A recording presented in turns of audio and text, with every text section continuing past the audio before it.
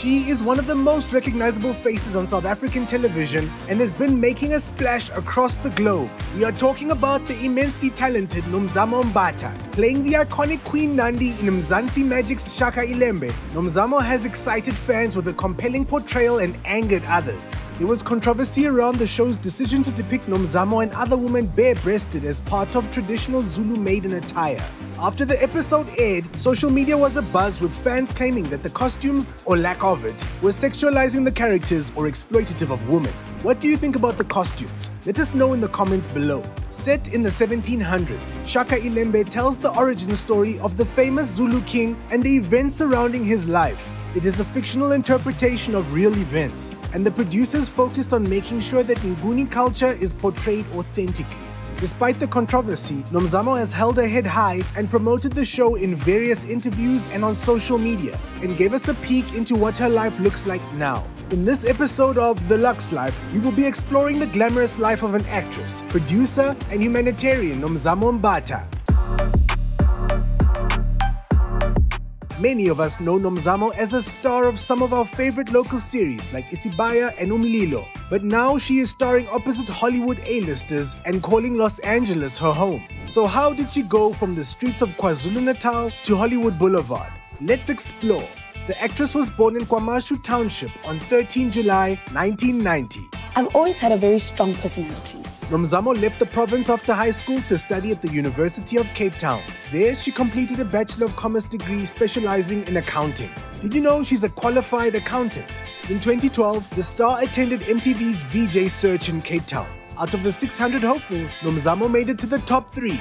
Even though she didn't win, the actress struck gold when she was cast as Thandeka and Lovu in Isibaya. Nomzamo was a lead member of the cast until she decided to leave in 2020.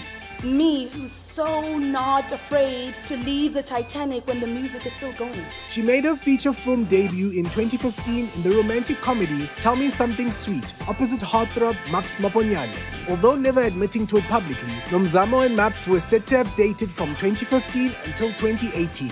According to rumors, the two broke up because Maps had an affair. The two still don't seem to be on good terms because in 2020, Nomzamo tweeted at Maps saying, "Stop taking advantage of my silence and choice to be graceful through it all. Shake this can one more time and I'll open it."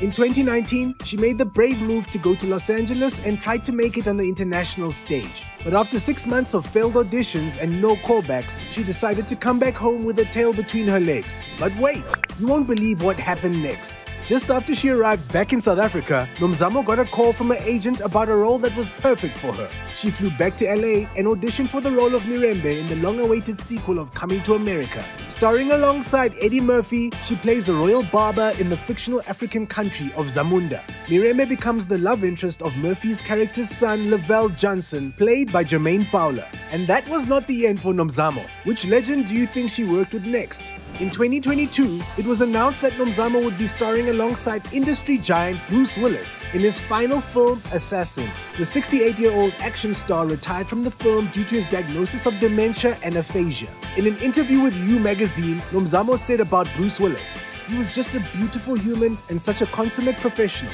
He makes everybody feel seen and worthy to be around him."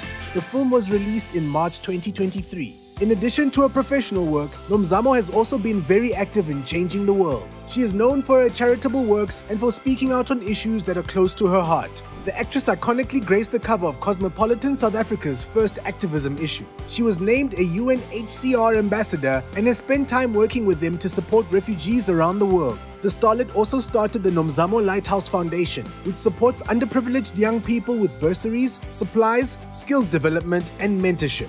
Last year, she returned to her hometown of KwaMashu in Durban to rebuild the Dr. J.L. Dube High School into a state-of-the-art school with the help of the Cotton On Foundation.